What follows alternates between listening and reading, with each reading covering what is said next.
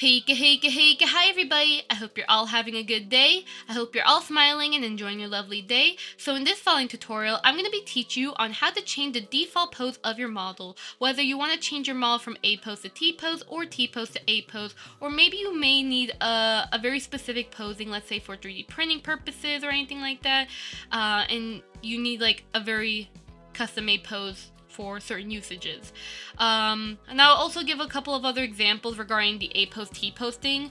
Let's say, for example, you want to convert your model to MMD, but you're going to do it the Blender method. You are probably going to have to change from T pose to A pose depending on your model. Unless you're already A pose, you're fine.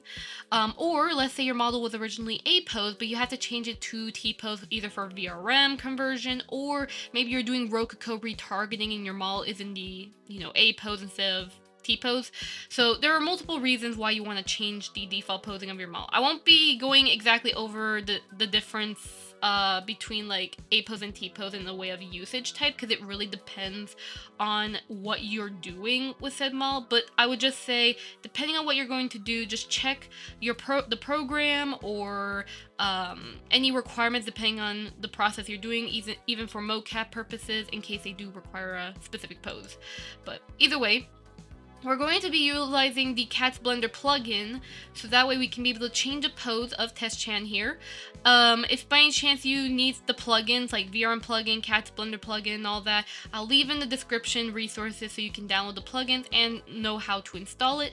If you don't know anything about Blender or 3D, please Google it in advance. But either way though, we're going to go ahead and select our armature like this, and then we're going to go into object mode and then pose mode.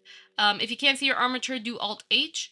And make sure that you're also in the front of your avatar like this on orthographic view. I usually just press the number 1 button on numpad, but if you have no numpad at all, then just go to the view button up here, go to viewpoint, and then you're going to click on front here. That way it'll be absolutely front, so it's a lot more easier for you to pose. Then what you're going to do, let's say we want to convert our model from T pose to A pose. We're going to select the arms, and then we're going to basically rotate it down with the R button. So click and then R, and then move your mouse to, depending on the pose that you want. You can even type exactly, so on the bottom left here, you can type exactly what the angle that you want in case you need it very specific. Now, if you're a Vroid model, sadly the mirroring of the bones will not work by default. It's recommended that you rename the Vroid bone names.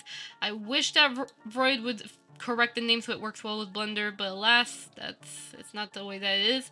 So if you want it so it properly can mirror much more better, you're going to have to rename the bones. Otherwise, you're going to have to pose it manually yourself, and just remember the value from one side to the other. So here we are, we got an A pose, and now once we have the pose that we want, we're going to then select all the bones basically, and then on the Cat's Blender plugin here, as you can see, click on the button that says Apply as Rest Pose. If by any chance you do not see this button, there should be like some sort of armature setting above here to let you know like the armature that you're selecting. So please make sure to select the right armature in case you have multiple models in the project. And there you go. That's how you get T pose to A pose. But what about the opposite? Well, it's going to pretty much be the same process. You just select armature, then you're going to go object mode to pose mode, as I mentioned about staying in the front.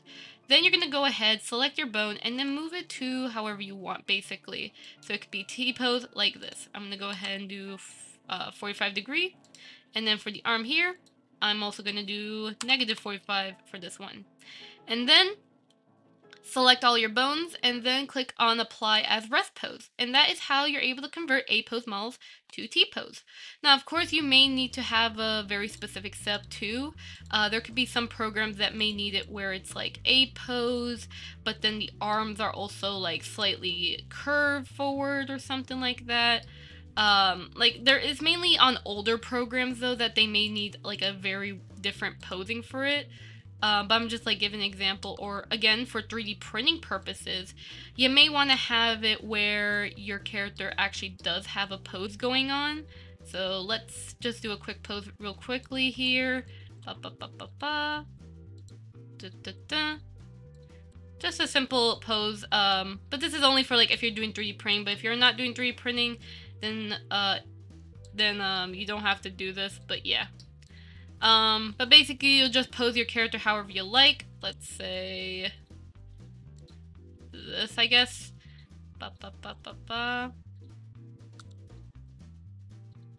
Like that. Let's say we have that pose and we want to make it for 3D printing purposes. Then you can select the entire armature, apply as rest pose, and once you have that, you can be able to delete the armature and you can 3D print the model. I mean, of course, 3D printing is a little bit more complicated though, but I'm just saying if necessary, as long as you know how to do the 3D printing stuff, you could do that. That's just a little advice, basically. But either way, I hope that this tutorial helps you out in case anybody needs to know how to do that.